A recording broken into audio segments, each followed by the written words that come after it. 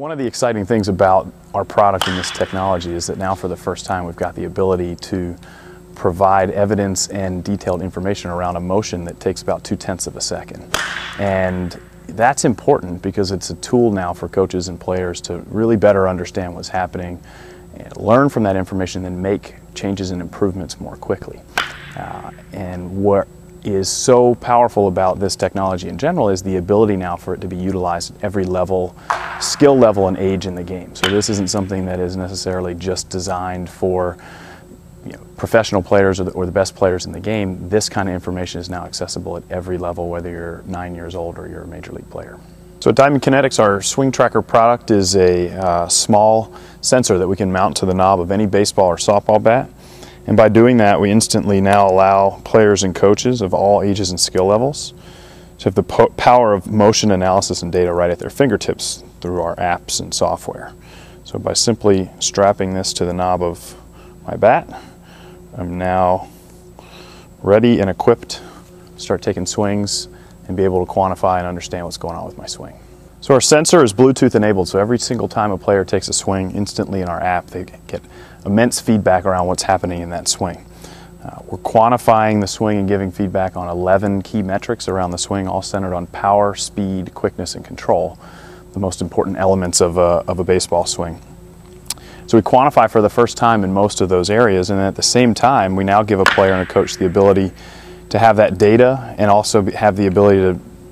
use and analyze that swing in 3D, so that I'm now able, as a coach working with a player or a player trying to understand my swing better, to see what's happening. And so as a player is using this, they're building a history and they're building a database of information, and we're constantly able to then compare them against whatever comparative age or skill level they're either in or they want to know more about in terms of how their swing stacks up against others. So now being able to use this kind of technology in real time, as a player's taking a swing, we can start to understand and look at things like how far away from his body are his hands coming. Is he staying inside the ball? Is he making contact at max acceleration and max bat speed in the swing, or is he decelerating in a way where he may have an opportunity to improve his swing? So visually being able to not only see the data but also understand the path of the hands and the bat is really important to learn and optimize and improve the swing. So one of the exciting elements of a technology like this and others is that baseball in particular is a data and numbers driven sport, and now for the first time with a technology like this, we've got the ability to bring motion data and the actual information around what is driving the outcome, where historically it's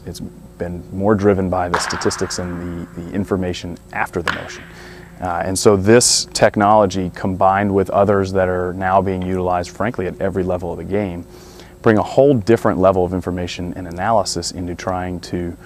not only improve player performance, but really optimize how decisions are made all over the field, whether it's in hitting, in our case, or some of the other technologies available for throwing motion and evaluating on-field activities and performance.